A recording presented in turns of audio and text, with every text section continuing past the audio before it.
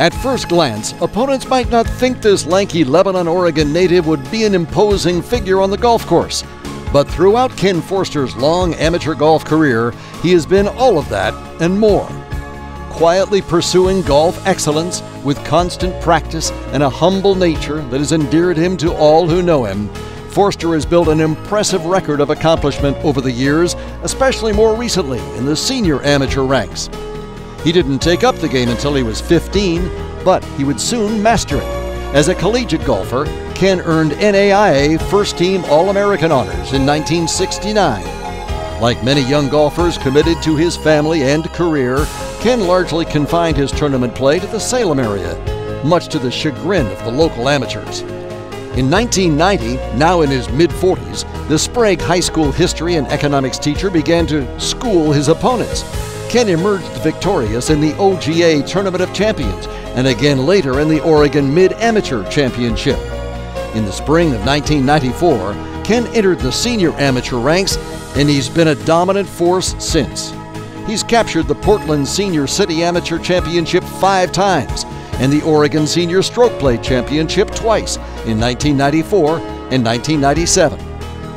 Even though he's now a senior, Ken could not help himself from beating up on the youngsters. In 1995, he came oh so close to capturing the PNGA Master 40 title before Bellingham lefty Fred Urquhart narrowly defeated him at British Columbia's Quilchena Golf and Country Club.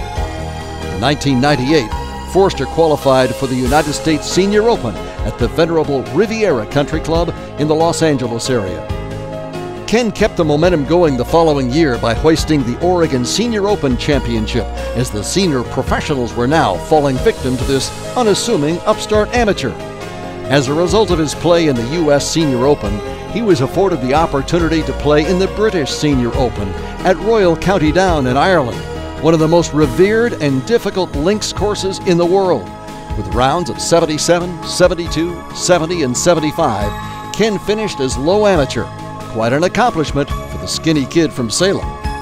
With all of this professional and international experience now under his belt, Ken was ready to dominate the Northwest senior golf scene. Most notably, he would earn back-to-back-to-back PNGA senior amateur wins, a rare three-peat he considers one of his most satisfying accomplishments.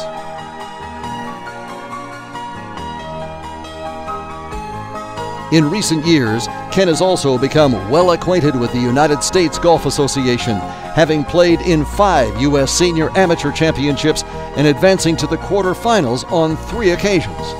Along the way, Ken has earned 2 PNGA Senior Amateur Player of the Year awards and has been named to a Hudson Cup team a whopping 12 times. And he still hasn't let up on his Northwest professional brethren during the Hudson Cup matches, as they have voted him the recipient of the prestigious Bill Eggers Award 3 times as the MVP of the senior amateur team. A fine champion, Ken has also been a great friend, especially to his longtime home club, Illahee Hills Country Club in Salem, as well as mentor to many young golfers. He had a 29-year run as a high school golf coach in the Salem area before retiring from teaching in 1999 and impacted many young lives as a result. For being a fine champion, mentor, true gentleman golfer, and friend of the game in every respect, the PNGA honors Ken Forster tonight with induction into the Pacific Northwest Golf Hall of Fame.